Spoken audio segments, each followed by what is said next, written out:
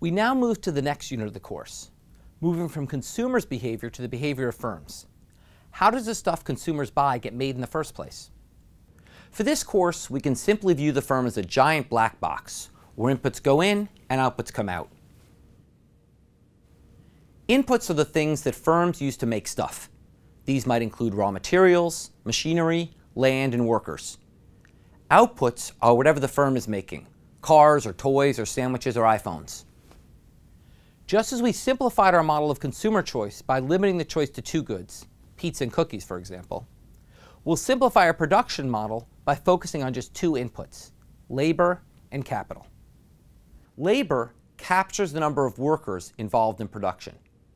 Capital captures all the physical objects necessary for production, the machinery and factories and land that might be necessary for the firm to make its product. Just like a utility function described how different mixes of goods could be translated into happiness for the consumer, a production function describes how different mixes of inputs can be translated into outputs for the firm.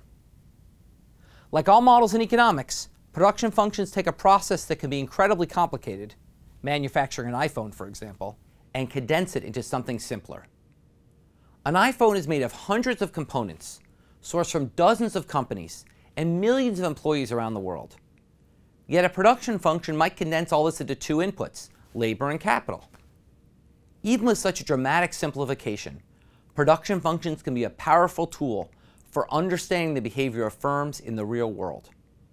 At their core, production functions capture what is technologically feasible for firms to produce with a given level of inputs. Let's take a look at an example of a made-up production function for the fictitious golden snitch from the world of Harry Potter. This table shows the number of snitches that can be produced with a given amount of labor or number of workers and capital or number of snitch-making machines. With one worker and one machine, we can make two snitches. And you can see that as we add more workers and more machines, the number of snitches we can make increases. This should look very familiar, just like the utility tables we've seen before, but now with production inputs. Indeed, many of the tricks we learned when studying utility maximization will come in handy here as well. But figuring out the optimal production for firms involves one factor that makes it a bit more complicated than maximizing utility for consumers: the time frame. In particular, when we work with production functions, we need to differentiate between the short run and the long run. In the short run, capital is a fixed input. Firms are stuck with their machinery, their factories, and their land. They can't easily sell these parts of their operation or buy new ones. The pizzeria downtown can't just knock out a wall of the kitchen to make room for a new brick oven. The pizzeria may need to purchase the neighboring store to make room for such an expansion, and changes like this take time. They can't be done in the short run. In the short run, labor is a variable input. Firms can bring on new workers or let old workers go. So the pizzeria can't order that new brick oven, but it could hire a couple of extra cooks for the summer. Bottom line, in the short run, firms can adjust labor, but not capital. On the other hand, in the long run, firms can change both labor and capital. With a longer time frame, a firm would have time to invest in a new factory or sell an old piece of machinery. The pizzeria can buy out the store next door, knock down the wall between them, and install that new brick oven.